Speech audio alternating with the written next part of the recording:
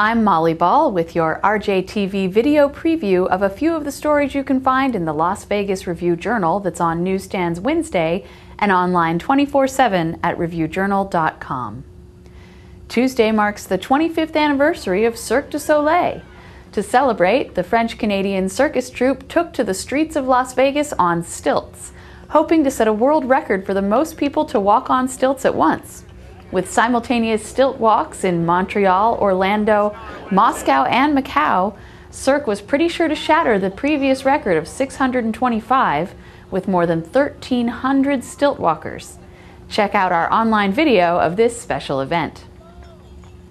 MGM Mirage announced Tuesday the gaming giant plans to brand and manage a non-gaming resort hotel in Egypt.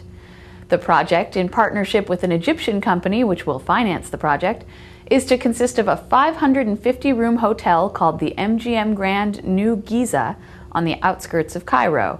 It's part of a larger development of homes, shopping, and other facilities. In Wednesday's business section, read about how MGM Mirage is using deals like this one to raise its international profile as a hotel brand with low cost to the company, hopefully improving its struggling bottom line along the way. Check it out in the print edition or online at ReviewJournal.com. Speaking of struggling bottom lines, Clark County is looking at cutting about $11 million out of its budget to make up for the funds taken away by the state legislature. At Tuesday's meeting, the Clark County Commission discussed the cuts, which commissioners were none too happy about. The $11 million is coming out of a county general fund budget of $1.3 billion, which lawmakers targeted to help make up a massive budget shortfall at the state level. What programs is the County Commission going to cut?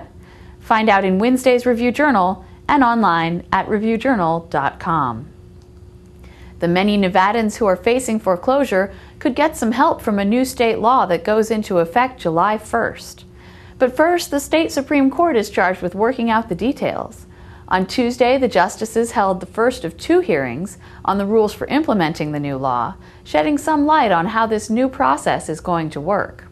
If you're looking for answers about the changes to the law and whether they could help you, read all about it at ReviewJournal.com or, of course, in your daily newspaper. And now, the weather. What happened to our hot Vegas summer? Look for Tuesday's threatening clouds to linger through much of Wednesday with slight chances for widely scattered showers before this storm system moves on. Expect a mix of sun and clouds for the rest of the week with a warming trend. Some, but not all, neighborhoods will hit triple digits on Friday before another storm system brings more chances for rain and cooler temperatures for the weekend, but not as cool as we've had lately. For breaking news 24/7, don't touch that mouse, you're in the right place. ReviewJournal.com.